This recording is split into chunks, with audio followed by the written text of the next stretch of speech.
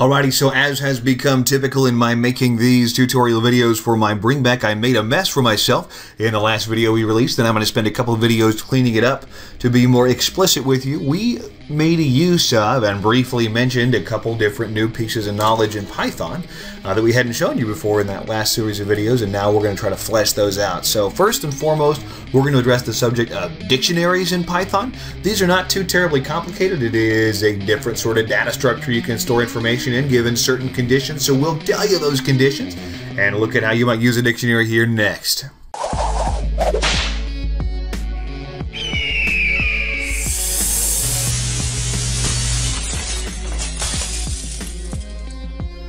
So in introducing you to dictionaries, the first thing I want to do is to read you a very small part of the documentation for Python of this, and this really helped me understand how these things work. It reads as follows: it is best to think of a dictionary as an unordered set of key-value pairs, with the requirement that the keys are unique.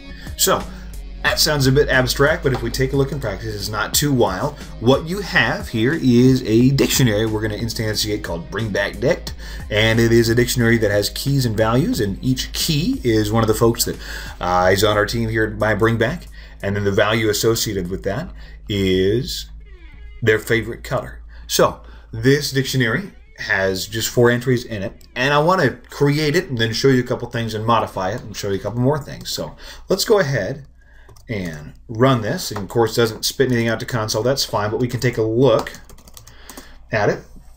Comes out. One of the first things you'll notice is that it appears in a different order than we instantiated it in, and I couldn't tell you exactly why it happens this way, but what's important to realize is that this isn't a numerically ordered list like we've looked at previously. This is a dictionary, and it's not ordered, it's just indexed by keys. So if you wanted to look at a specific part of it, look at just a one item from it, you couldn't say something like, oh, let's look at, you know, the third item in there, or the item in position 3.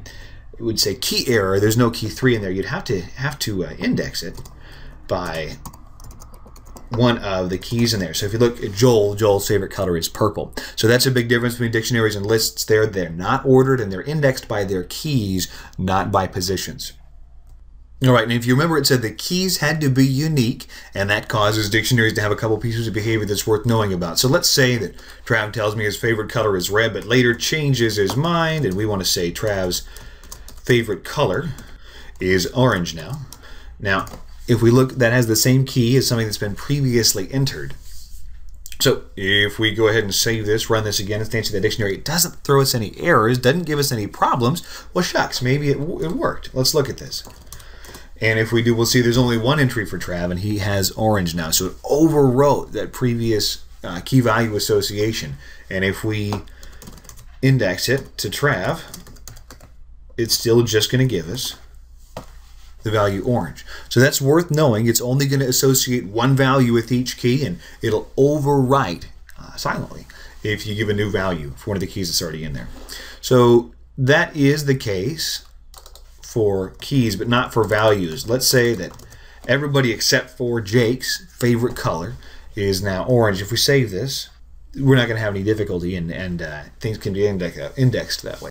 Okay, so that is a very, very basic look at dictionaries. There's a lot more to it, but that's enough to give you an understanding such that if we have to make use of them in future videos, you'll at least know what I'm talking about. So again, this is Ed for my Bring Back. Keep coming back. Keep learning on your own. Keep asking us questions. Keep bringing us things. Keep subscribing and keep sharing with your friends, and we will do our best to keep it entertaining.